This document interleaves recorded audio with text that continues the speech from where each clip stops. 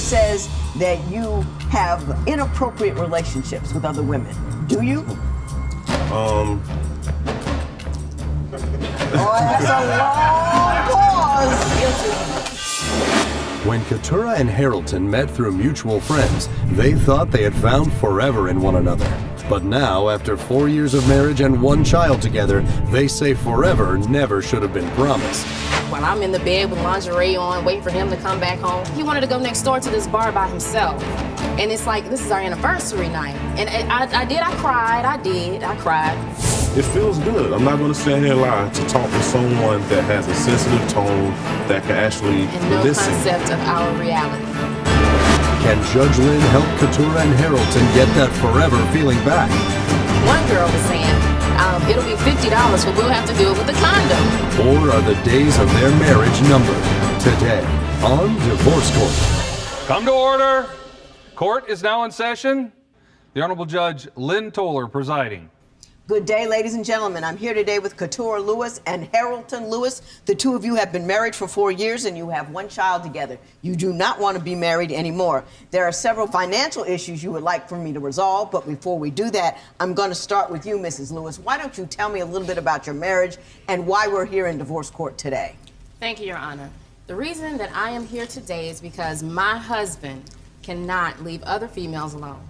He continues to talk to them and acts like I am just making it up whenever we're talking about it. One of the first incidents was when he got into it with me, and then I discovered he was talking on chat lines. And the chat lines were all during the day. He works at night. He was talking to him at night.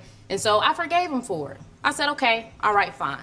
That, to me, that's cheating because it's an emotional attachment that you have with these females. But unfortunately, that wasn't the only thing that he was doing, but I didn't know it at the time.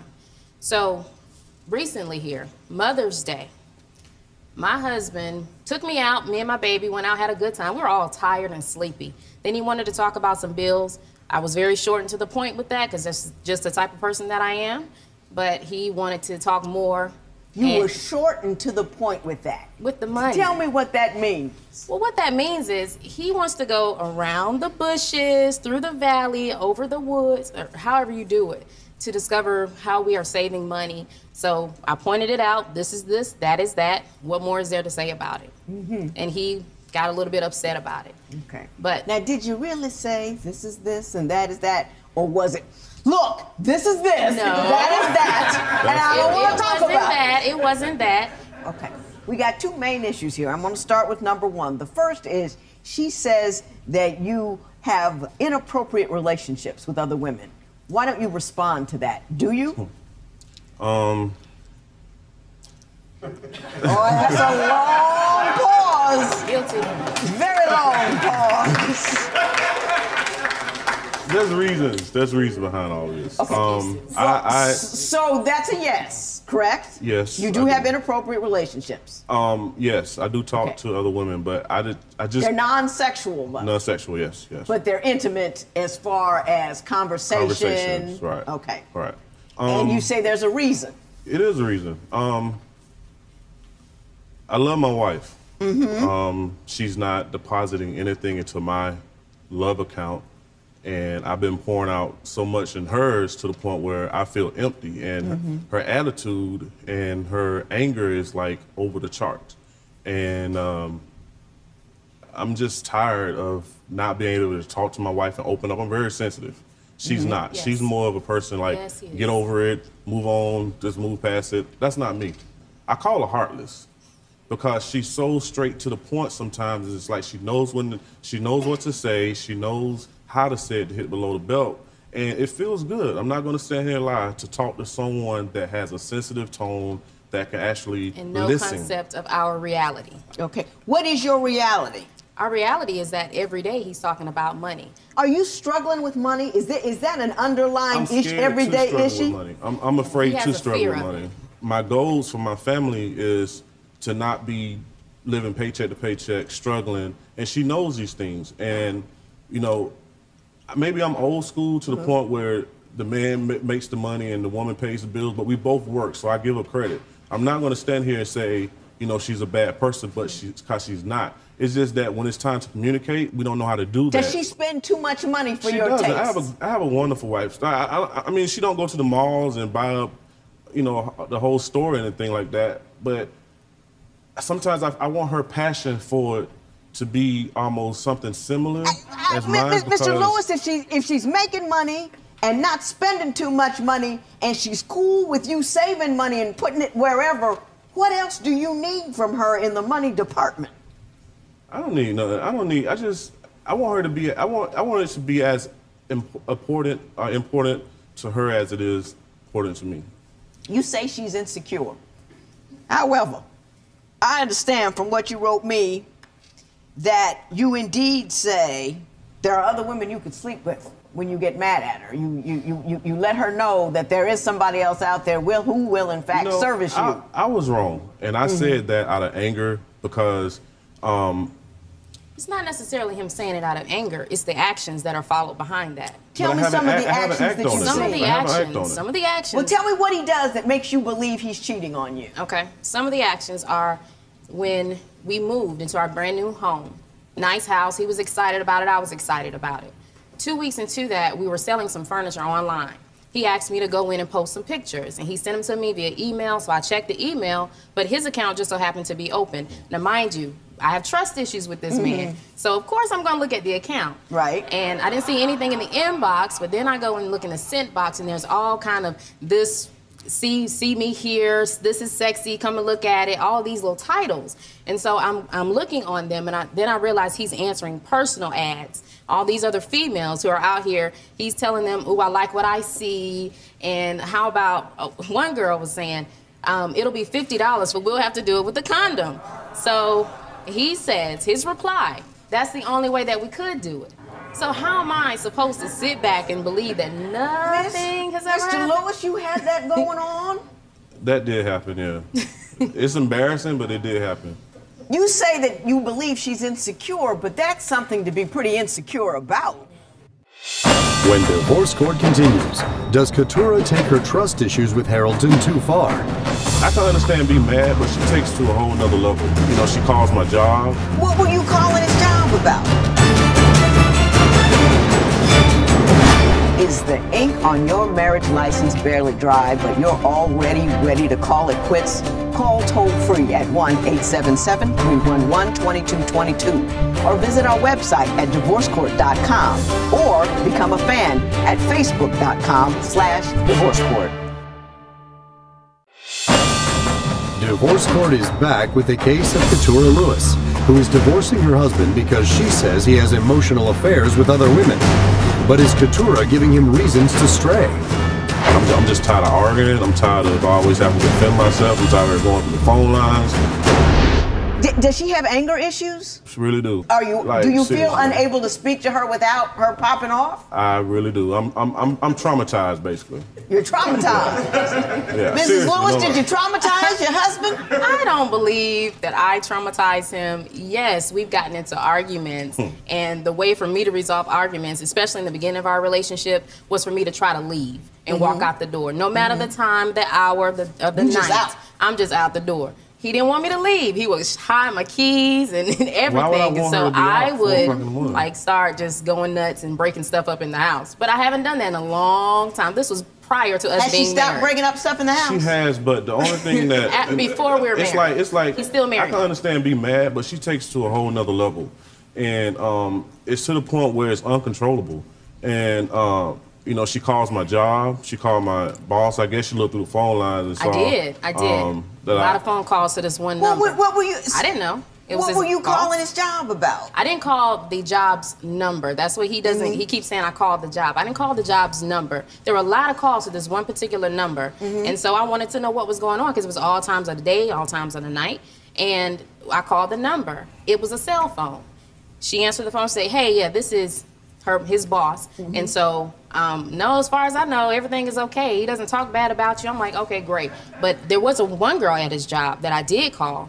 I didn't call her on the job. I called her after the job because this was the same girl that he talked to the night of Mother's Day. She has no kids. when we just got into it, and his past history is reaching out to another woman when he feels like I've abandoned him or I haven't given him that affection or that good feeling, that good stroke that he needs.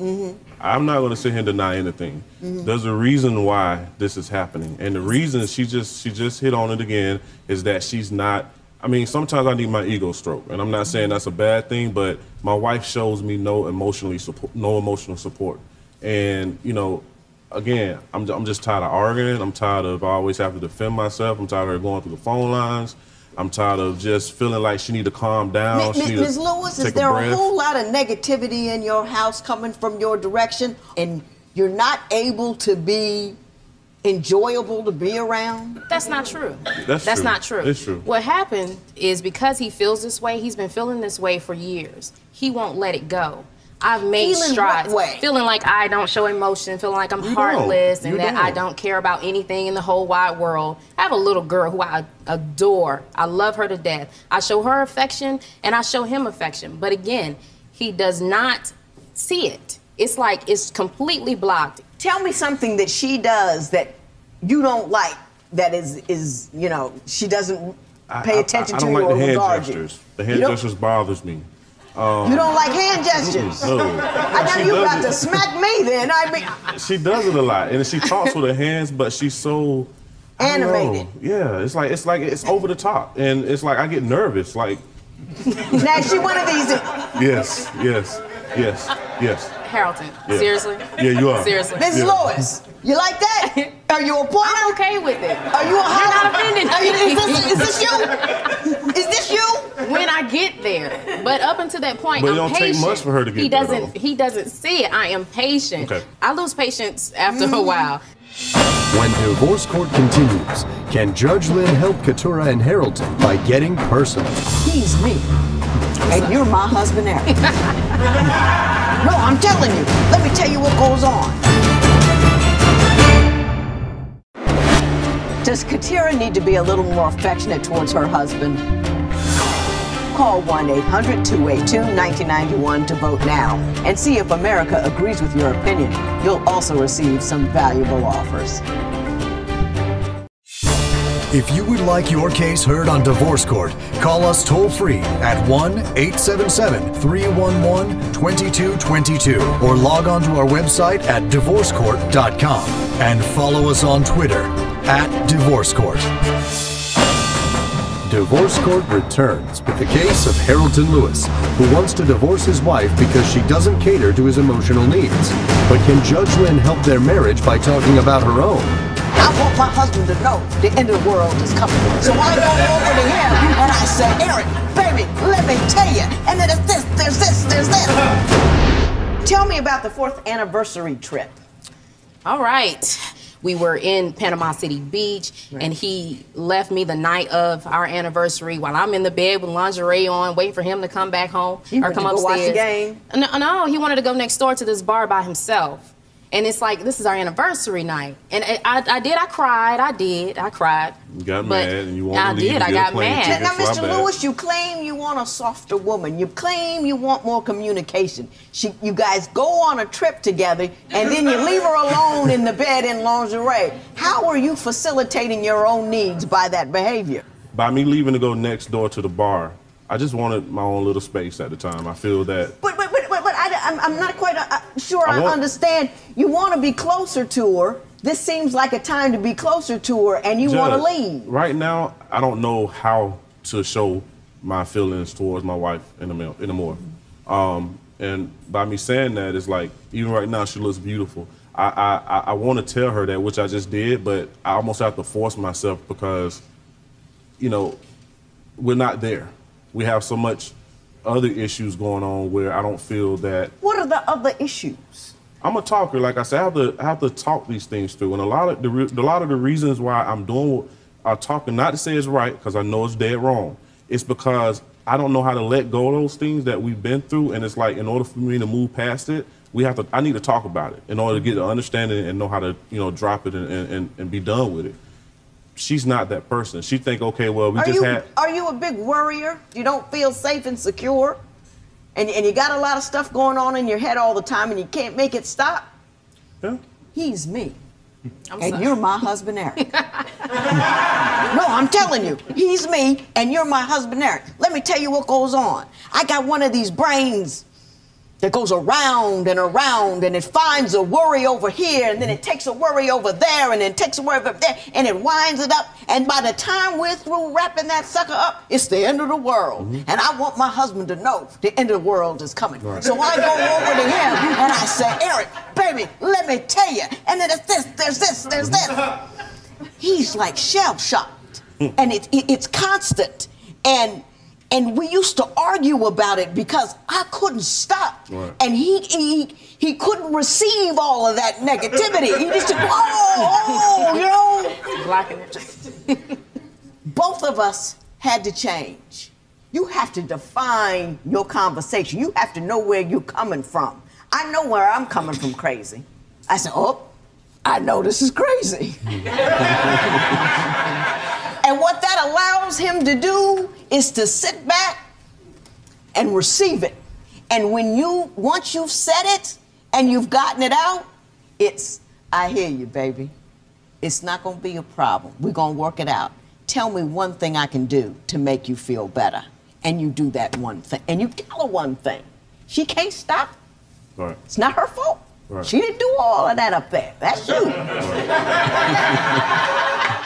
When divorce court continues, is Haroldton flying too high for his own good? Not only is it him trying to express himself, but he has this whole, what I call a Superman complex, but he has Lois Lane feelings about it. Does Keturah need to be a little more affectionate towards her husband? Call 1-800-282-1991 to vote now and see if America agrees with your opinion. You'll also receive some valuable offers. Divorce court returns with the case of Keturah and Haroldton Lewis, who are divorcing after 1 child and 4 years of marriage. Not only is it him trying to express himself, but he has this whole, what I call a Superman complex, but he has Lois Lane feelings about it. Because he's always want to save somebody else. That's why he has all these extra friends, because they have issues. His ex going through a divorce for this exact same reason. Because it makes him feel Needed. stronger. Like he's needed in the morning. Yeah, it makes him feel stronger because he can fix something. Yeah. And that makes him feel better And about I'm the worries not the that type he of girl has. who just has all these extra issues, because I'm living in this moment with us as a I family. I get it. I get it too. I just want her to we need to meet each other halfway. You need cognitive therapy, both of you. You need to be able to change how you do business, because you're both good people. You both want reasonable things, but you don't know how to meet each other's needs while you're getting your needs met. You need someone to help you through the steps and processes of how to behave. That's what you need. Okay. Cognitive marital cognitive. Make sure it says cognitive on the door before you walk in. You know what I mean? Right. And I understand your pain. I do. My husband, he suffers so greatly with me. You know, and I know you're trying. And I believe you're trying. I'm kind of numb right now. Yeah, because you're just undone. And it's a lot. It's a lot of pressure. The ex stuff. It's just too much. You know, you hard to deal with on the regular. You don't have the right to bring in exes or others. You just don't. Okay. And if you don't feel right or well, go to the therapist or go to her. But don't bring any of that in there. Don't tell her about it, because she can't get soft when she's scared, and she gets scared when you go elsewhere. So that is exacerbating your problem. So that's the one thing you can control and you can't do. And if you can't do that, then you step on. Yes, ma'am. You know what I mean? You step on if he can't do that part of it. And then you can work on the rest of it later. But that has to stop. Do you understand me? I'm not even going to talk about the money because I'm tired. And I got to go figure out how much of this my husband's going to hear. Right. And I think you two should go home and try to work it out. This matter is adjourned. Good luck to both of you. All rise. Parties may leave the courtroom. Since the show, Haroldton and I have decided to work on our marriage. We have gone to counseling, and we're definitely taking the advice of Judge Lynn and trying to work on our communication. When he's at that crazy place and he needs to tell me that he's about to come from crazy, he actually has done that. In the future for us, I hope that we can continue to be a family, raise our daughter together, love each other, support each other, respect each other, and go from there.